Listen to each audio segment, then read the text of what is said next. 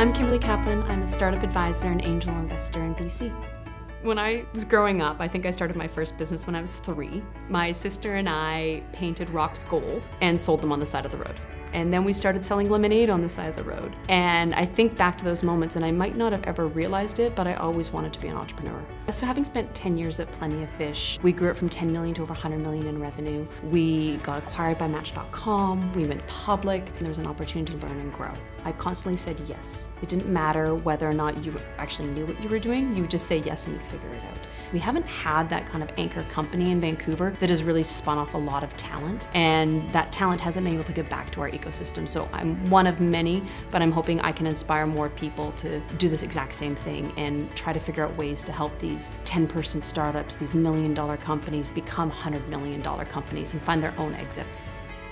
My name is Thomas Legotsky, and I'm President and CEO of Clevest Solutions. Clevest Solutions provides mobile workforce management for utilities. We help to automate and keep safe the workers in the field. I was nominated by my team, and I just want to say a heartfelt thank you. Part of our hiring practices, one of the changes that our Human Resources Department made together with the management team is to include and focus on hiring more women and increase diversity that way. And we've achieved that by having 40% of new hires into the high-tech sector being women. I would summarize my leadership style in 3 ways: collaboration, innovation, and dogged determination.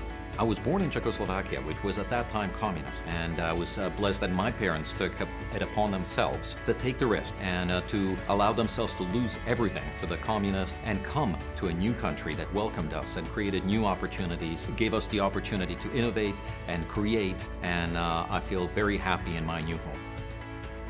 My name is Greg Malpass.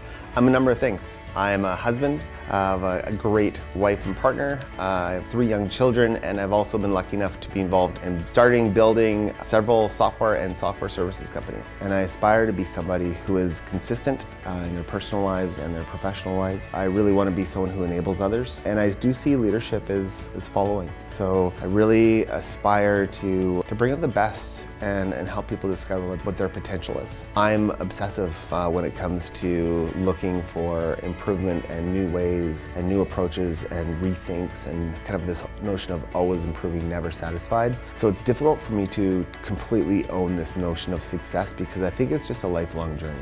We've accomplished a goal and we've accomplished what we set out to do at a stage, but the beauty of life is it's always evolving and changing, and I'm fully subscribed to that.